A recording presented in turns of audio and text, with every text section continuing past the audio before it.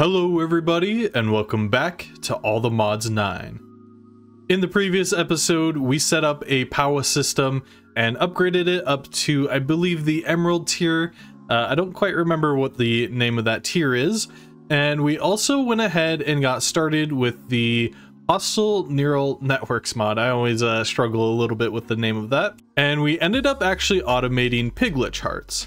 Now, in between episodes, I did actually take down the Hostile Neural Networks mod sort of setup that we had because I wanted to actually get organized a little bit more with our storage. Pretty much since I built the AE system, it's kind of been a little bit in less than functional state. Basically, between every single clip, I was trying to reorganize my my inventory.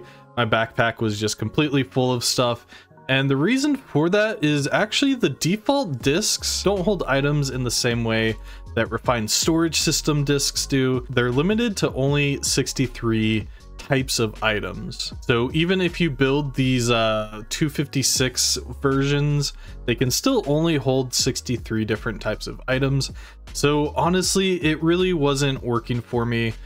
So what I did was actually dig into the AE Additions mod and built the 256 ME disk drive, and these are actually deep item storage disks, and it does say storage for dummies because yeah, it is a lot easier. It's a lot more similar to how refined storage works. So for example, this one has 771 items.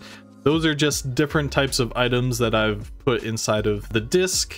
And that's mostly like miscellaneous things, like smaller items where I have like maybe only one or two of the items. So yeah, that has definitely helped out a lot. I also built out these framed drawers, which is pretty cool. These are exactly the same as regular drawers. I used them in the past. A few episodes before I even built the space station, I got rid of them. The reason I built them up again is honestly they look pretty cool. That's the first reason. Second is it will free a little bit of space up from our disks, and it'll actually allow me to control the amount of these larger stacks of items that I have. So for example, the polished blackstone bricks here, I just have a diamond upgrade, so the max that we can ever store is going to be 50,000. Anything after that, the void upgrade will just go ahead and completely delete any excess items rather than taking up another slot in our storage. I still have a few things here and there, like a couple of these that I need to actually fill out. It is a little bit annoying pulling out items from the storage. It is a little bit better in applied energistics because you can just pull it out directly from the terminal and then put it back in. Whereas in refined storage, you have to put it in a separate container, pull out every single item, and then put it all back in. Let's see here. We also have a couple of armory cabinets hooked up now. This is the one that I was using with refined storage, so I just went ahead and hooked it up. I have a second one here. It hasn't been used yet, but once this one fills up, I'm not exactly sure how many items the armory cabinet can hold, but once it fills up, we'll have extra room for our non-stackable items. And sort of temporarily, I do have these netherite barrels up here. These are basically the lowest priority in our system. What these are going to be doing is holding a lot of sort of miscellaneous items, and these will probably only be used after this disk fills up. So. And also I did move the crafting terminal over to the side. I really did not like it in the center, and yeah, we have our controller here in the center now, and we do have some of these smart cables, and what these do is they show the amount of channels that we're using in our applied energistics network. So where our terminal is, we're only using 3 channels, but where our storage is, we're using 7 out of 8 channels. So yeah, we will definitely have to upgrade this if we want to add anything else, but I think we should be good on storage for now, especially now that I discovered these disks. So yeah, overall this floor of the base is looking a lot better now, and yeah, I'm definitely glad I spent a little bit of time working on that. Also, while I was working on all of that, I did actually make an unobtainium allthemodium alloy ingots that cooked up for a while. I did upgrade the energy cables to spirited, and yeah, I have this limited to 30,000. Otherwise, it was using, I think, all 100k or something that we had in the network, so we couldn't use our storage system. So what I want to do today is actually get started with the mystical agriculture mod. This is going to be a little bit of a step to the side from what we've been doing, but we have been running pretty low on resources, and I figure that mystical agriculture is going to be the best way to completely automate anything that we might need in the future. So if we go ahead and take a look at the quest log, we can see that we can make different types of seeds for different types of materials. For example, we can make wood seeds, and this will actually allow us to create all the different types of wood. Yeah, we get this wood essence from it, and the wood essence can be kind of configured in different ways and even mixed with nature essence to create all of the different types of wood. So where I want to start building out our mystical agriculture structure is actually in the Beyond. If you'll recall, the Beyond is, as you can see, a completely empty dimension. This will allow us to stay in a pretty lag-free zone as we're sort of building out a lot of our different farms. And yeah, I do want this place to be pretty much our farming zone. So I think to just sort of plan things out for a bit here, I want this chunk right here to be sort of a central zone that doesn't have any farms inside of it, but sort of allows us to get to all of the different farms. So I'm just going to place the waystone back down here, and I'm actually going to call this the farming zone, maybe? I think that's a decent enough name. And that'll just allow us to know exactly which area we're going to, and I do want to move this all the way up. And now I think we're actually ready to at least get started with making inferium and getting our inferium seeds.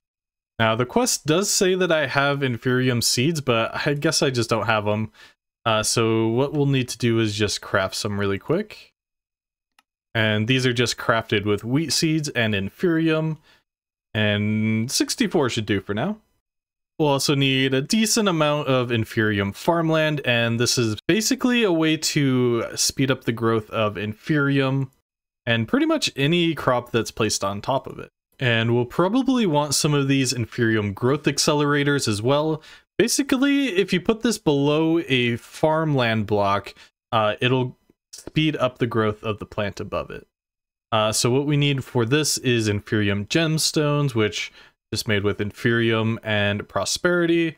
And these prosperity gemstones are just made with diamonds and prosperity shards. Really shouldn't be too bad. We can make 64 already. Let's upgrade those into inferium gemstones, placing more in there. Finally, if we can find the recipe, not that one, here it is. And we're only doing 64 for now.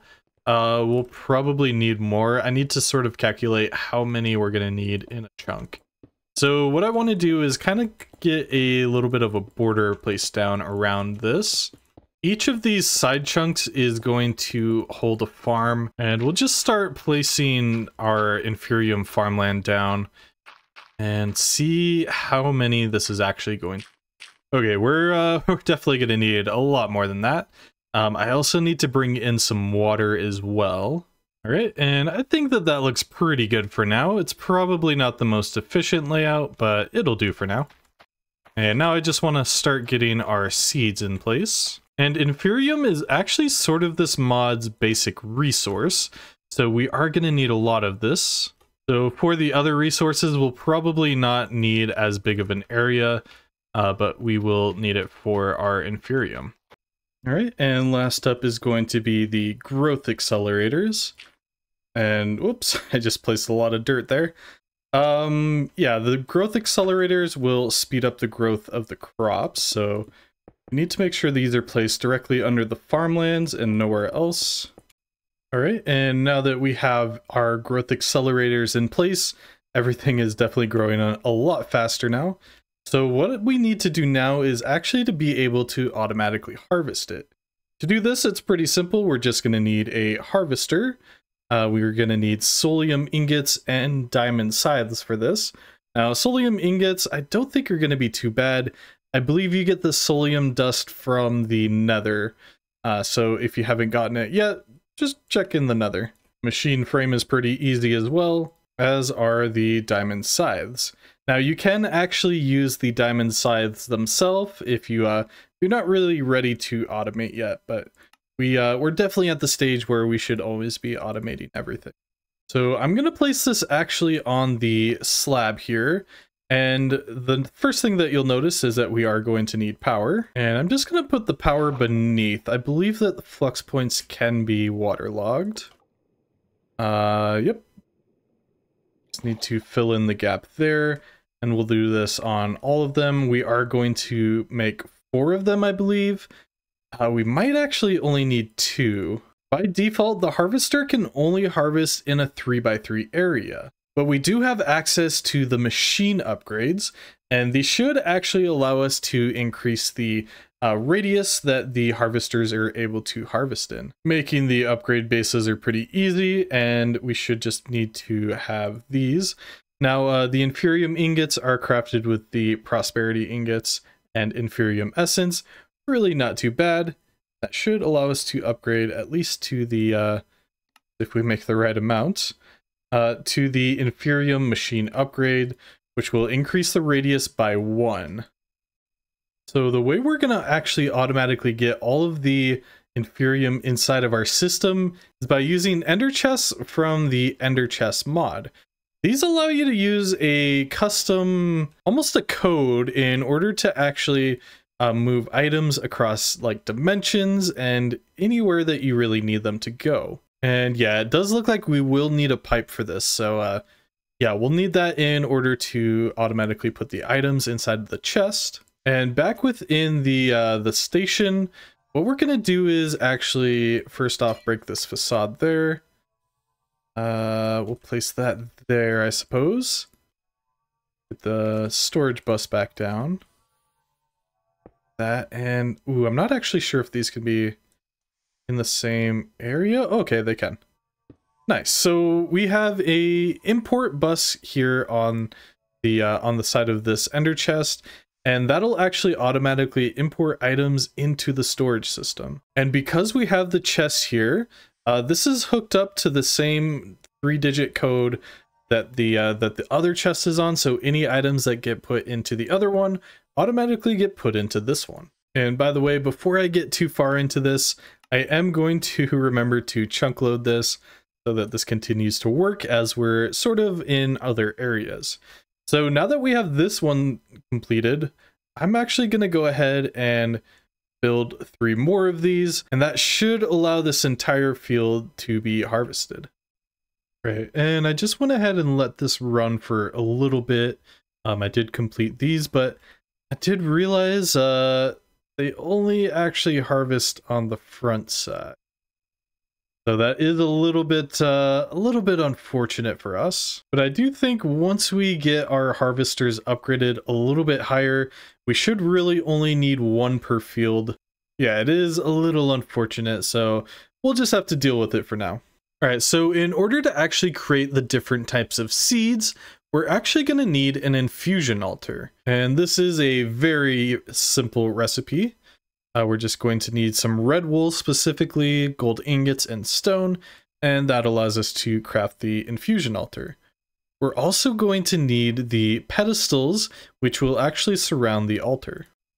And as per usual, I'm out of wool, but hopefully the mod that we're getting into now will actually allow us to have a pretty much infinite amount of that. All right, so now that we have our infusion altar and our pedestals, I want to find a decent place for this. I think doing it somewhere here in the middle is probably going to be best.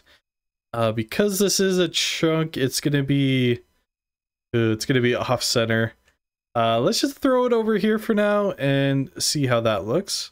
When you place it, it does actually have these sort of phantom blocks, which is pretty nice.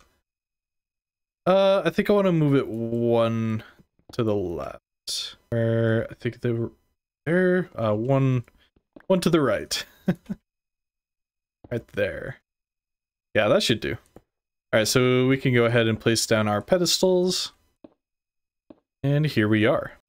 And we're probably not going to use this right away, but what I do want to do now is actually make the infusion crystal. This will allow us to actually upgrade our inferium into prudentium. And here we go. So yeah, this will allow us to basically craft our inferium into the next level. Alright, so yeah, let's test this out. If I go ahead and place 4 inferium there, it will produce 1 prudentium. Here we go, and we can create a couple stacks of this. Now, we do have a ton of inferium just from mining, and I think from our mob farm also got us a lot of inferium as well, but I don't want to use it all right now, just in case we need some inferium for later. But what I do want to do is make some prudentium ingots. Let's make sure we have essence in there. And now we can actually take the inferium machine upgrades that we had already crafted and upgrade those into the next tier. So we'll go ahead and place everything in the terminal and pull these out.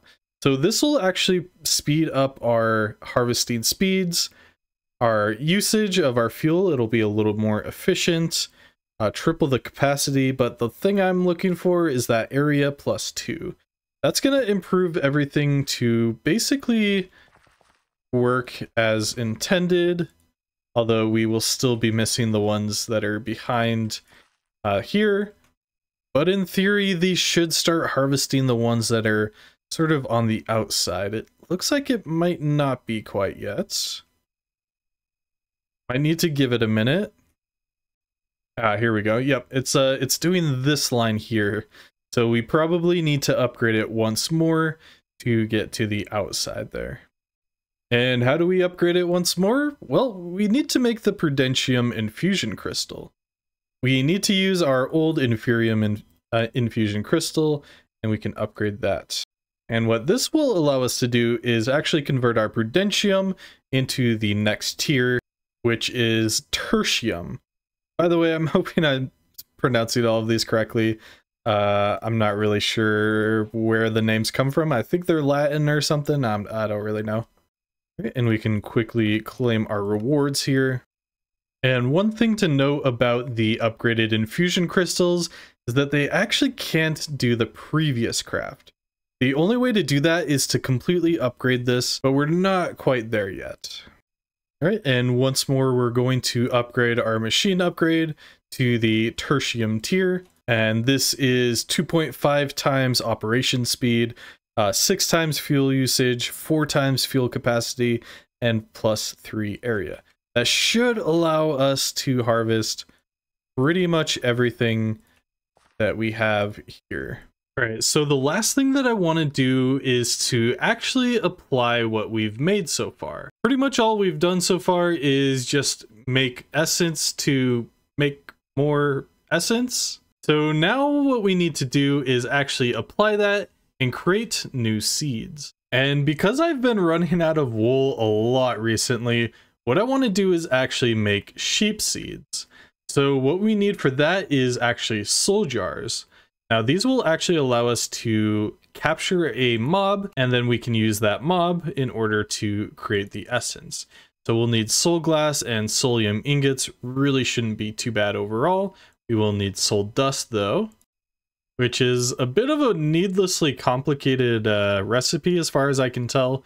We'll need soul stone, which can be found pretty much anywhere throughout the nether. And we need to smelt the soul stone into smooth soul stone, and then we can craft that down into this. All right, so now we just need to make the soul extractor. This will actually allow us to basically convert certain items into essence, which can then be put inside of these soul jars. The soul extractor is pretty easy. We're just going to need soulium daggers, which are just made with soulium ingots, and here we have it. And I guess I'll just place this back over here. It doesn't really matter where we place it, but we will need power for this. And so yeah, here we go. We need to place these soul jars inside of the right side here. Then we'll put raw mutton over here. This will begin to extract the essence of the sheep and put it inside of the soul jar. You'll notice on the right side it does say 1 out of 8. I believe that mutton will fill half of a segment each time. So this is going to be a little bit of a long process. But to save us a little bit of time, we can actually put a machine upgrade inside. And look at that, we already filled up our first soul jar. Next up, we'll need to do 3 more. All right, and that is our last soul jar completely filled up. And now we actually need to use the infusion altar. We're gonna need our 4 soul jars, 4 Prudentium essence, and a Solium seed base. Now this is pretty simple, it's just gonna be prosperity seed bases mixed with Solium dust. We haven't actually talked about the prosperity seeds yet, but this is pretty simple as well. It's just 4 prosperity shards mixed with a regular wheat seed. Right, and we now have everything that we need for our first infusion craft. So I'm gonna go ahead and place these soul jars in the corners here. Can't remember if it actually requires a specific pattern or if it's a little more loose as long as you have the items inside. There we go, all of our essences in place. And now for the Solium seed base. And one thing I forgot is you do need a redstone signal to get started. So I'm just going to place a redstone block below, and you can see it's already starting and it's already finished. We sort of missed it, but that's all right. Here is our first seed. It's in our inventory here. All right, and I think for now I'm just going to place it down with the rest of the inferium seeds. We'll probably have its own spot for it later, but for now that should do. So the sheep seed will actually produce sheep essence, which can then be used to craft wool. So soon we'll actually have a way to automatically get wool without the need for any sort of really laggy mob farm that uses sheep to get wool. So yeah, this is going to be a lot more efficient overall. But I do think that that's where we're going to end things for today. Thank you all so much for watching. I'll catch you next time. Peace.